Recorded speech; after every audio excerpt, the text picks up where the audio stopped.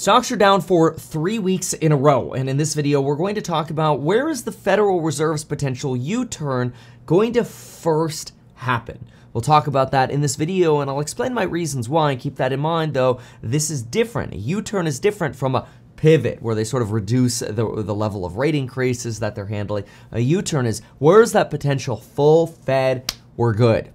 And that's what we want to try to understand a little bit more of in this video.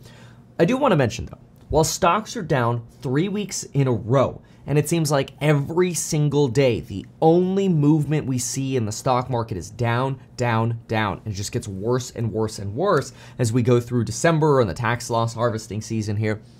What does that actually remind us of? Well, I don't know what it reminds you of, but it reminds me of sitting right here in the same spot last year in November of 2021 during the crazy euphoric bull market. And I'm looking up at Sarah Eisen. You know what she said day after day after day? New record highs on the S&P 500. That does it for me on the closing bell. Over and over and over. Well, that's 1 week in a row of record highs. That's 2 weeks in a row of record highs. That's 3 weeks in a row of record highs. Now, we're at 3 weeks in a row of down, down, down, down. And hopefully, now hope, remember, is not an investing strategy, but hopefully that means it's time to break the trend here soon, and we start seeing some green when we get into January.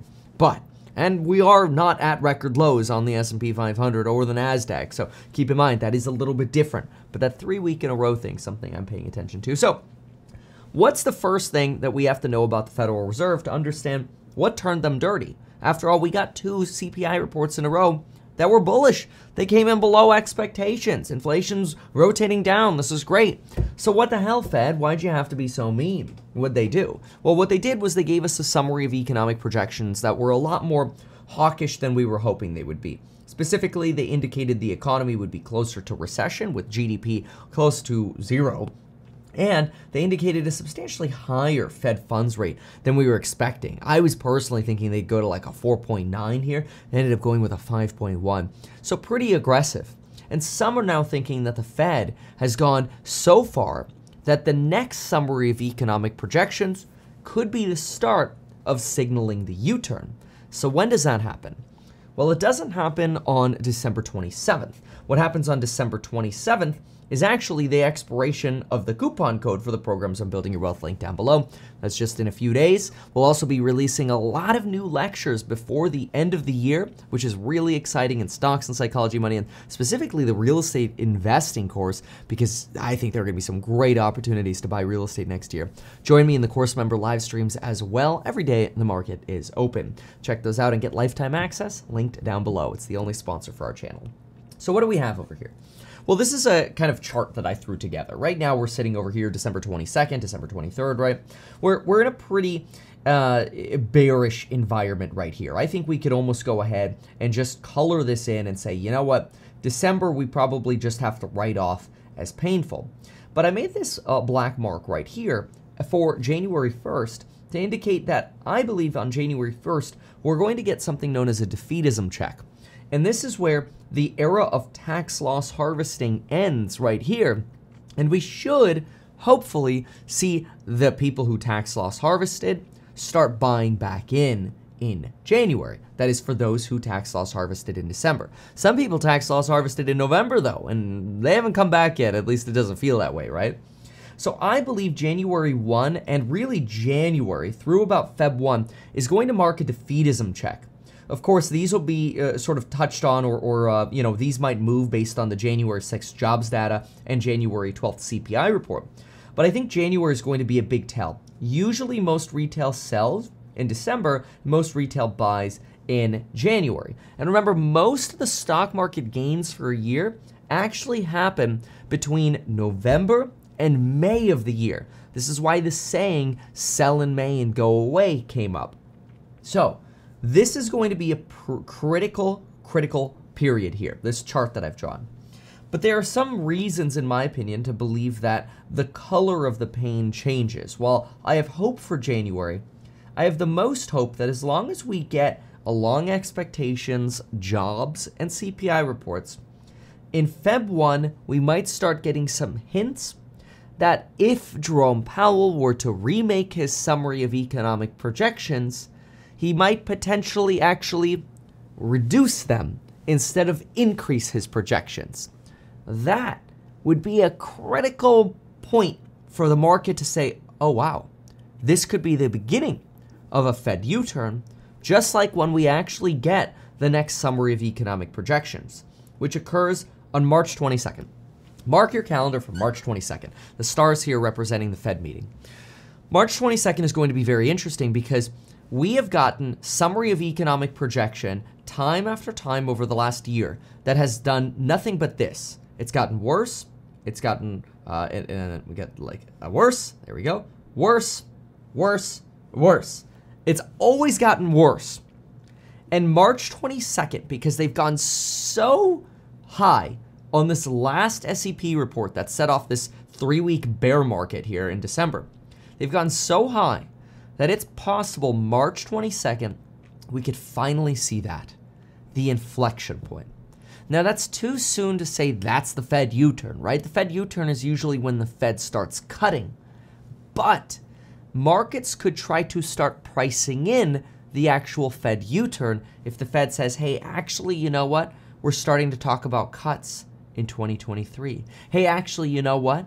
Inflation is behaving better than expected. Wage inflation is turning over, right? This is the hopium potential here, and we want to be careful that it might not happen. If inflation comes in bad, we could just continue to get more aggressive SEP, more aggressive SEP. But I don't think so, because now leading data is suggesting commodities next year could be down as much as 20%. We've got a little bit of an oil rally here happening today. Oil's up about 3%, which is not great. We'd like to see energy come down. That permeates through the entire economy. But we're better than where we were last month. We'll see if that can continue to trend down.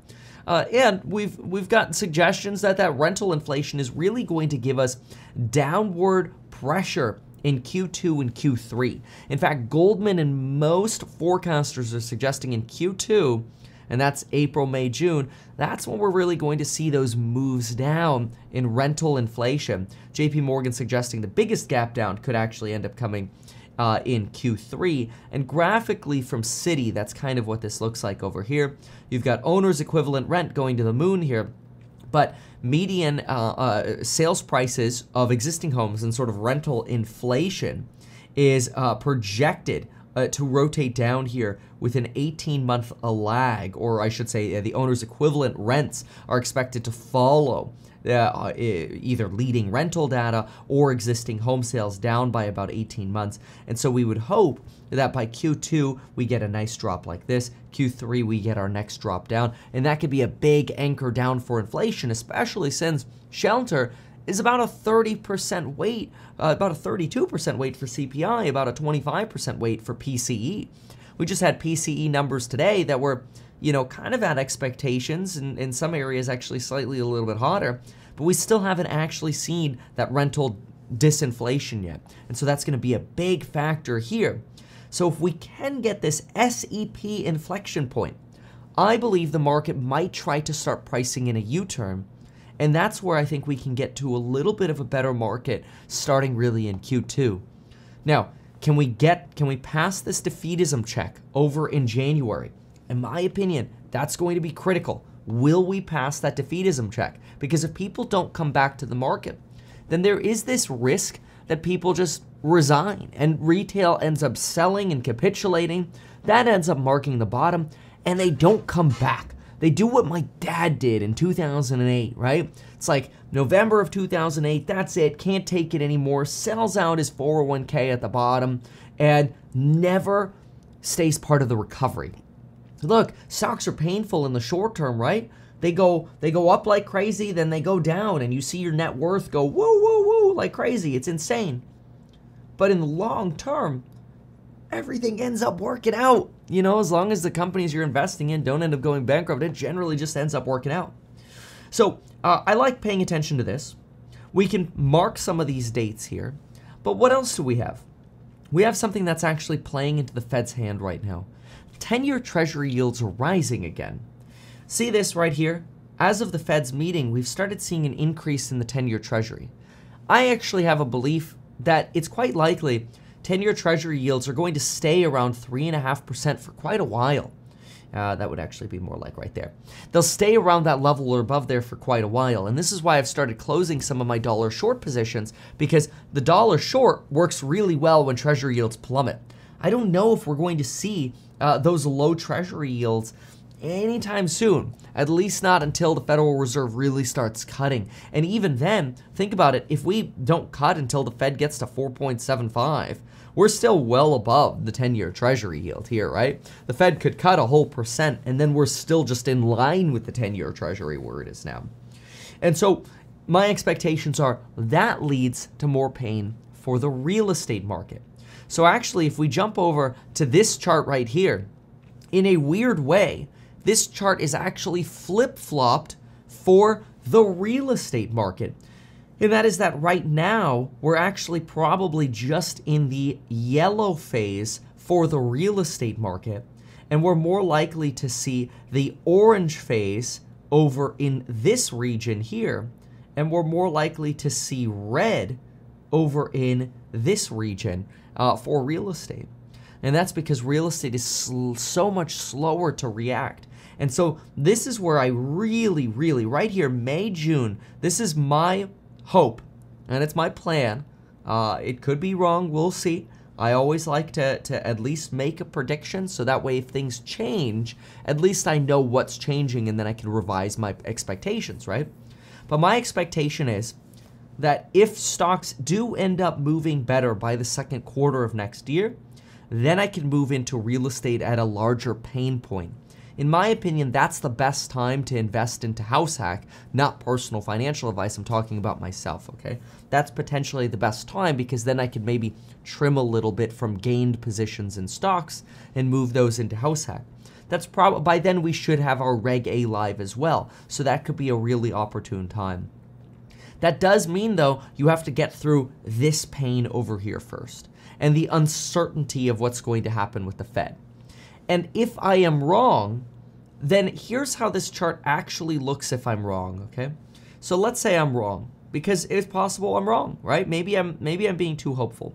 What if we end up having red all the way through Q3 of 2023, and then we actually get our orange in the stock market? And then we actually get our yellow in the stock market, and we don't actually get our green in the stock market until maybe Q1 2024, right? That's possible. That sounds really terrible and painful, but it's possible. In this case, I would not expect the pain for the real estate market to really turn orange yet until the end of the end of 2023 or the beginning of 2024. So for me, it doesn't really matter where that U-turn happens. Where does that flip happen? But in my opinion, that flip happens in a very clear way. Stocks hit bottom, start U-turning, and then real estate hits bottom. Whether that happens and real estate hits a bottom in the summer of 23 or in the beginning of 2024 or even later, when it happens, it doesn't matter. Because I'm not making moves right now that says, oh, I have to be right about the real estate situation right now. We're going to wait. We're going to get that confirmation from the Fed before we do anything. But that kind of overlay is what I'm expecting, and I'm looking for that inflection on the S&P for the next real level of bullishness. And unfortunately, that's not until March 22nd. I hate to say it, but that's 3 months away. Jan, Feb, March. That sucks. We're at December 23rd now. Now, could there be bullishness between now and then? Sure. More CPI data that comes down. But really, this is a time of patience. And patience doesn't bode well if you're in margin, right? It doesn't do you good if you're in margin. It doesn't do you good if you're short-term speculating. So buckle up. Pay attention to what's going on in the market. Pay attention to the summaries I provide in the channel. If you want to do fundamental analysis with me and do fundamental analysis either on real estate or stocks in the course member live streams, join those. You want to learn about the new lectures and strategies for how to identify that bottom in real estate, how to take advantage of that bottom in real estate, well, make sure you watch those new lectures coming out.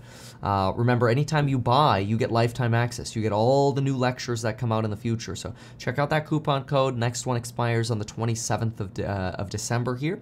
And that is the holiday coupon code, holidays. And we'll see you in the next one. Remember, email me at kevin@meetkevin.com if you want a holiday delivery of a course for a friend or something like that, or if you need a custom bundle. Thanks so much. We'll see you soon. Thanks. Bye.